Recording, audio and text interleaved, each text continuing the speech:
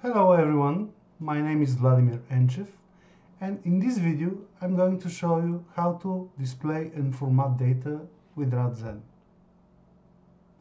We will start with an application with single empty page and Northwind data source connected to SQL Server database.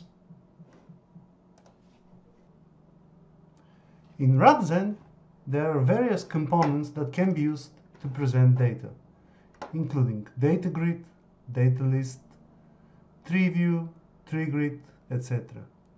In this video, I'm going to use DataGrid component.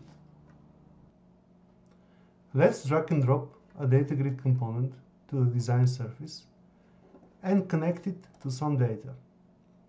Using the data property new wizard, you can select from all tables, views, and stored procedures source for the grid. I'm going to use orders.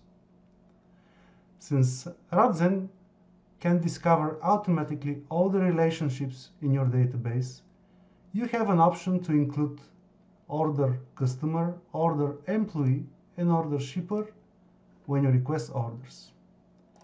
You can also enable or disable various grid features, including paging, sorting, and filtering. And you can select which columns are going to be displayed when you bind the grid.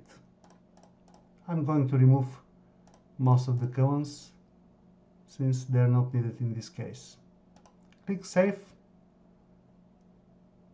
and the grid is created for you. Let's set now format string property for the grid columns.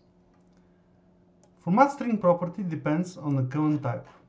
For numeric columns, you can set currency or percent, in this case currency. For date time columns, you can set date and time related format strings. For example, medium date with time. And for string related columns, you can set string related format strings like lowercase, uppercase, or title case. Let's set lowercase in this case. Remember, format string will work only if the column template is not set.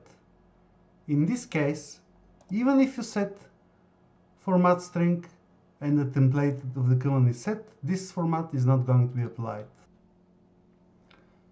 Run the application to check the result.